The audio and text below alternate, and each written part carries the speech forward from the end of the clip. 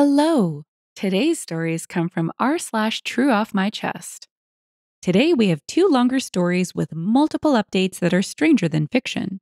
You might be saying to yourself, Cece, I thought you don't do surviving infidelity stories. And you'd be 100% right. They both start on that theme and then, go to some unexpected places you cannot miss. Our first is, my husband got a paternity test on our daughter, 5-year-old female, and it came back negative. But I have never cheated.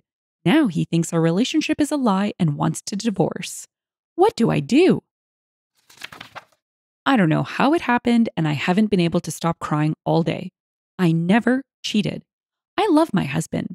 We've been together since college, and he's the love of my life. He's handsome and kind, and while I've slept with 2 other people, both were before we got together. There is no other potential father for our daughter. We were married already and actively trying for a baby. I never cheated. I never would cheat, and I don't know why he took that stupid test because I would never, ever cheat. But it came back negative, and now he thinks he's not her dad. I don't know how to convince him it was a faulty test, and I'm so scared. These past few months, it's like he's become someone completely different from the man I married. He's cold and suspicious. He kept demanding to see my phone and wouldn't tell me why. And I showed him at first, but eventually told him I wouldn't anymore unless he explained why. He's been distant with our daughter, too. He stays in his office for hours on end, and I don't know what he's doing. I did not cheat. He accused me this morning, saying he'd done the test after realizing that our daughter's eyes are brown, wouldn't naturally come from ours, both blue, and that he wanted me to get out of the house. I didn't leave, and he locked me out of our bedroom, and now I'm in my daughter's room. This is terrifying. What should I do? Edit. The specific advice I want is how I can prove I'm innocent and how to make sure this relationship works. I want to keep my family together at all costs. Also, I just had a conversation with my husband. He's out of his room now, and we discussed some things. I told him again that I would never cheat and started talking about a list I made of tests I want done. But he told me that he didn't want to hear it right now. We're going to have a longer conversation tomorrow, and he said that he still loves our daughter, and he won't try to keep me out of the house or our room for now. I asked him to hug me, and he did. I'm scared that I won't be able to convince him. I just want our family to go back to normal. How can I be a good wife and support his needs while proving my innocence? Update. Hi, everyone. First off, I wanted to thank everyone who reached out. My original post got so much attention. It was hard to get to everything, but I ended up making a list of plans and tests I wanted to get done. My husband was, understandably, distrustful of me for a while, but he apologized for the way he acted, which I didn't need, and said that he wouldn't try to kick me out of our home. He did say, though, that if every test came back and I'd cheated, then he was going to go scorched earth. We did a few tests, blood paternity tests for him and me and our daughter, and we had an appointment with a chimerism specialist coming up. But that got canceled because, well, some of you guessed it, but my daughter is not biologically mine either. I don't know how this happened, but a police officer came to our house and took our statements, and we're suing the hospital where I gave birth. I don't know what happened to my baby, and that is terrifying. I have my husband back, but my whole world was still upended, and I just wish he'd never taken that stupid test. I've been sleeping in my daughter's room, and I'm so afraid that she's going to be taken away from me, but at the same time, I want to know where my biological daughter is, and if she's okay. I pray to God she's okay. My daughter still doesn't know the details, and we've been trying to keep this quiet. The last thing we need is a big scandal. I don't want people who know us to look at her differently. She deserves better than that. She's such a good kid, and she's not some spectacle to be gawked at. If we can find her birth family, I have no idea what we'll do. I guess the best case scenario would be to get a bigger house and all live together, but I don't know if we can afford that, or if they'd go for that, or even if we'll be able to locate them, or if I'm just crazy. This whole situation is crazy. I don't know anyone else who's been in a situation like this. I mean, are there support groups for parents of kids who got mixed up? I Googled and nothing came up. Literally, all I'm getting are tabloid articles from trashy magazines that slap the faces of innocent kids on the same pages as celebrity scandals and fiction. How do we tell our daughter? I mean, we can't tell her now. She'll tell the kids at school, and then it'll be everywhere. But we have to say something. I don't know what I ever did to deserve this. Oh my goodness, I can't even imagine. I wonder how the husband feels about having taken the test. What do you think? Is OP right? Would ignorance have been bliss in this case? I really do wonder how things landed. I didn't include it because it is touched on in the comments, but OP also posted to r/legal advice after this. There wasn't any new info, and unsurprisingly, the only advice was to get off Reddit and see a lawyer. Let's check out the comments where people share their hospital experiences post birth. Apparently, this is a common concern among new parents. JDRO shared, "This is why when my daughter was born 4 months ago, me, my wife, and the baby each had matching bracelets put on by the hospital immediately. The baby actually had three, one tied to her medical records for medication, and two identifying ones, one on the wrist and one on the leg. She also never left the room without one of us. Hospital took this very seriously." Self Aware Square added, "Before my kids had fully taken their first breath, they had a sticker glued to their leg with mom's information.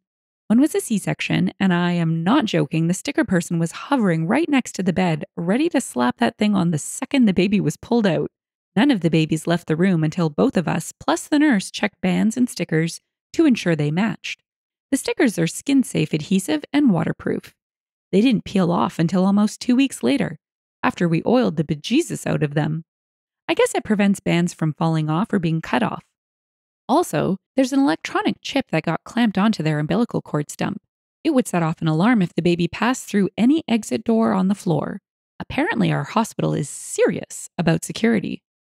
Someone shared, "When we left the hospital after the birth of our last child, I opened the envelope containing the picture of our kid they put on the bassinet to help identify the baby. And I noticed she looked a bit darker skinned in the pic than in real life, but chalked it up to bad lighting and my extreme exhaustion. About an hour later, we got a call from the hospital that they had mixed up the pics with someone's Indian baby. Husband went back to the hospital to exchange pics and joked that we had at least gotten the right baby. Right? Right?" Thundaga said, "I thought it was going to be a medical thing like chimerism or something. This is much worse." Miss for Misanthrope said, "That or the lab that processed the test botched the results. But this is just, my heart hurts for them." Have a seat, Chris Hansen said, "I thought it was going to be the husband lying about the test because he wanted out. Reddit has ruined me." Our next story is split into 2 parts because the comments on this wild ride can't be missed. It starts with, "I'm full of regrets, believing that my husband cheated on me when he didn't." Cheating is something that I have always had strong opinions about. I have been cheated on before, and it sucked. Everyone knows that I don't forgive cheaters. So when my sister-in-law, my husband's sister, staged an elaborate scheme about my husband cheating, I ended the relationship. My relationship, unfortunately, wasn't the only one that was affected. My sister-in-law, Lisa, 32, her best friend, Emma, 32, and my husband, Jamie, 29, were best friends growing up. Emma got married early when she was 20. Her husband was abusive. She has 2 children with him. She got divorced 10 years later, and she was finally free from his abuse. She suffered a lot, however, and was, probably still is, in therapy, her and her children. I, 30 years old, met Jamie 4 years ago. We got married 2 years later. Everything was just awesome. What I didn't know was that Emma wanted Jamie, and Lisa made it her mission, when Emma finally got divorced, to bring her brother and best friend together. I didn't know any of this, so I never knew there was a hidden agenda when I, a few months into my marriage, overheard Lisa talking about how Jamie was cheating on me with a married colleague of his. In hindsight, I can tell it was staged because she was saying unnecessary details and was very loud. She meant for me to hear it. I confronted her then and there, and she played very flustered and apologized and begged me not to ruin my marriage.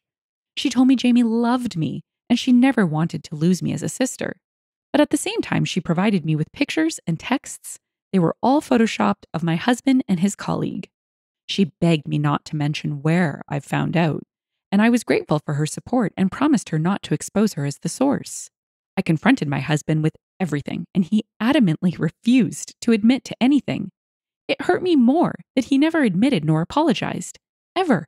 He asked me where I got this from, but I kept my promise and told him it was an anonymous tip. I also went so far that I contacted the colleague's husband. At the time, I thought it was the right thing to do. The colleague is this very beautiful woman that my husband worked very closely with many hours a day. I was a bit jealous of that, and I confided my fears with Lisa. She used it against me. I asked for divorce, and the colleague's husband did too. After that, Lisa, who I thought was my friend, who called me her sister, disappeared from my life, like I never existed. Even when I bumped into her, she was short with me and indifferent. Months went by, and I was still heartbroken, processing the separation. My husband stopped trying to make me see reason and agreed to divorce. He said he wanted to move on. I started having doubts. Why is Lisa doing this now? She was my friend and wanted the best for me, yet now she didn't even answer my texts? I follow both her and Emma on Insta, and I started seeing how Emma and my husband gradually started hanging out. At least once a week, Emma or Lisa shared stories about my husband with Emma and her children. What I did next is very questionable, and yet I don't regret it at all. I was desperate and I needed the truth. I was still very good friends with Lisa's on-again, off-again boyfriend's Mike's sister. I told her my doubts and everything. I told her that Lisa was my source, that my husband was cheating, and that I'm starting to doubt everything, and that I needed her help to unearth the truth. Mike was easier to persuade to help me than I expected. He had Lisa's passcodes and he went through her messages with Emma. And there was everything. They have plotted everything. They used my idiocy and insecurity and made me throw the best thing that has ever happened to me. He sent me all the proof I needed, even the original photos they used to Photoshop my husband with his colleague. My world was turned upside down again, and I went down a deeper depression. I stayed in bed, called in sick for 2 weeks. I have not only ruined my life, but also another family. I don't know why I'm writing here, if I want advice or just to vent. I don't blame anyone but my stupidity for ruining my marriage. I should have trusted my husband and the love he's shown me. I should have been honest with him about everything and where I got the news that he was cheating from. I should have not gone to hurt the colleague and her family just because I thought her beautiful. She has since quit her job and moved, but I still had her husband's contact information. I had to at least apologize. We met and I told him everything. He was so angry with me. He was crying and yelling at me, and all I could think was that I deserved every insult he threw my way. I found the colleague on Instagram and DM'd her everything and a long apology. She didn't answer me. I don't know if I should tell my husband too. I know I don't deserve him at all, and I know that he doesn't want me anymore, but maybe he should just know what Emma is doing and what she's capable of doing. He deserves to know the truth. Maybe I could start with reassuring him that I'm not trying to win him back. I'm just trying to help him understand and apologize. I need to apologize for everything. I don't know. Who are these people? This is straight out of a soap opera. Let's quickly check out some comments before we move on to the update. There's a brief one from OP and some more general ones that question if manipulative people like this really exist.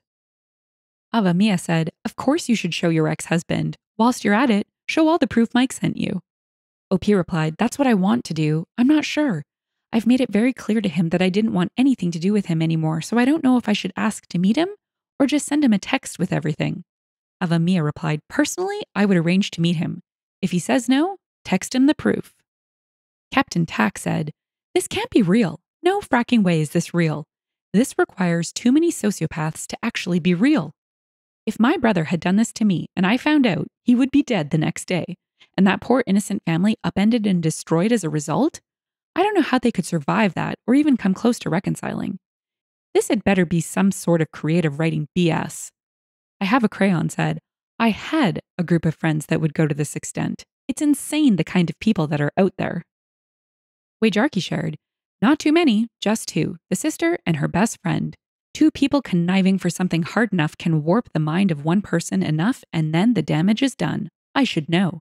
Fabricating evidence, manipulation, covering alibis, that's easy enough for one determined person, and substantially easier with more people if they all fall in line to the leader. The fallout only has to hit once and hard, and it smolders for life." And now for the update. Update. I'm full of regrets, believing that my husband cheated on me when he didn't. Hi, I now have an update. Thank you for being so supportive. I honestly didn't expect that given how long and boring my story was. I remember being so desperate and wanting to tell everything from the beginning and put it out there. Maybe to try and make excuses for myself and for what I did. I appreciate that you wanted to help. I decided not to meet up with Jamie. Every time I tried to text him and ask for a meeting, I panicked. That wasn't a good sign at all. I wanted him to know everything, in detail, and I tend to be all over the place when I'm panicking. So I decided to email him instead. I made a lot of drafts, cross-checked all the information, and waited a whole day before sending, adding some details here and there that I've forgotten to include. I sent him all the manipulated pictures and the original, every screenshot Mike sent me from Lisa and Emma's conversations. I made it clear, however, that I wasn't trying to manipulate him to have me back, because I knew that what I did was unforgivable, but that I wanted to warn him about who he's dealing with. I told him that I've been watching Emma and Lisa's Instagram, and I've seen that he was getting cozier with Emma. I wanted him to know all the facts if he was dating her. This took all my energy to write. Just the thought of him dating Emma, I can't. I texted him that I've sent him an important email. He didn't answer me. On Wednesday, when I came back from work, Lisa, Emma, and Emma's 2 children were waiting for me outside of my building. When I let them in, stupid me, Lisa started yelling and threatening me. She told me to call and tell Jamie and Mike that I have made up all of this because I'm a pathetic loser. She told me I didn't want her as an enemy because she would make my life sour, believe me. You don't want me to make destroying your already miserable life my mission. Emma just smiled the whole time. She later said that my husband always had a crush on her and that he wouldn't believe my nonsense because he could finally be with her. The thing is, it felt like Lisa was more angry that Mike knew what she did rather than her brother, and she really was annoyed about Emma and told her to shut up all the time. I couldn't get them out of my apartment, so I just left and called Jamie. I told him that they were at my place and that I couldn't get them out. 15 minutes later, I saw them leave. Jamie texted then that he wanted to come over, if I was all right with it. #yes. He told me that he was very hurt that I would doubt him like this and believe rumors. I told him everything, again without panicking. I told him that I loved and trusted Lisa. She was like my sister. And I asked him to put himself in my shoes, and if he happened to hear Lisa talk about me being unfaithful, would he have had any doubts in his loving sister's intentions? He stayed the night and left next morning. We have been texting several times a day and talking on the phone and FaceTime every night since. He says that he loves me, but that he doesn't know what to do. He is very hurt by his sister and Emma, of course, but even by me. He hasn't talked about canceling the divorce process yet. I will just have to wait, and that's understandable. I've turned his life upside down twice in such a short period. On a happier note, my husband's colleague and her husband are back together. My husband met with them and apologized. I've already told them everything, but my husband felt the need to apologize personally. Mike has ended it with Lisa. Lisa and Emma's relationship is very strained. Both have blocked me from Instagram, of course, but apparently Lisa is blaming Emma for Mike leaving her, and Emma has tried to throw Lisa under the bus by telling Jamie she was innocent in all of this. I really hope my husband forgives me, and I promise that I will make it up to him and love him, #forever. What a tough situation. I hope Jamie and OP get back together. This is all around just horrible. OP was trying to keep a confidence of someone she thought was a friend, but at a very high price. Too high. I have to think things would have gone differently if she had just shared who she got the info from. And this must have been a nightmare for Jamie. Let's check out the comments before we wrap up, where OP answers a few questions before deleting her account to hopefully put this behind her and live happily ever after. Lost1010 said, he doesn't believe Emma, right? That she was innocent and only Lisa was involved? Also, were they dating or just hanging out? OP replied, no, he doesn't believe Emma. I sent him screenshots of hundreds of texts between Lisa and Emma. Also, he didn't like her hitting on him when he believed she was my friend too. I asked him about the crush, and he said it was when he was 15 or 16. Not now. Ancient Awareness said, marriage counseling might be a good idea if you both want this to work. OP replied, I have suggested this. He just smiled at me because it was something that he suggested before our breakup, and I refused. Because at the time, I thought nothing can fix infidelity. Awkward Bugger said, you could also consider individual therapy or counseling for both of you to help you process your emotions and the whole experience. Dark Macaria said, oh my days, what an ordeal. I hate such toxic people. Jamie was with you, had all the opportunities to get with the other lass, but didn't. The only way they could see a way in was to break him down and get to him while he was vulnerable. It's awful, and insecurities are horrific things. I do hope you get it sorted, lovely, as you were horribly manipulated in an awful game. OP replied, Emma believed that he couldn't pursue her because she was married. He has admitted that he had a crush on her when he was a teen before she got married. When she divorced her husband, Jamie was already married to me. Dark Macaria added, I see. Either way, it wasn't meant to be, and she should have just gotten over it, not ruined your marriage for her own gain. I don't know how she sleeps at night. If you've enjoyed the story and would like to hear more, consider liking, subscribing, and leaving a comment. Thanks, and bye for now.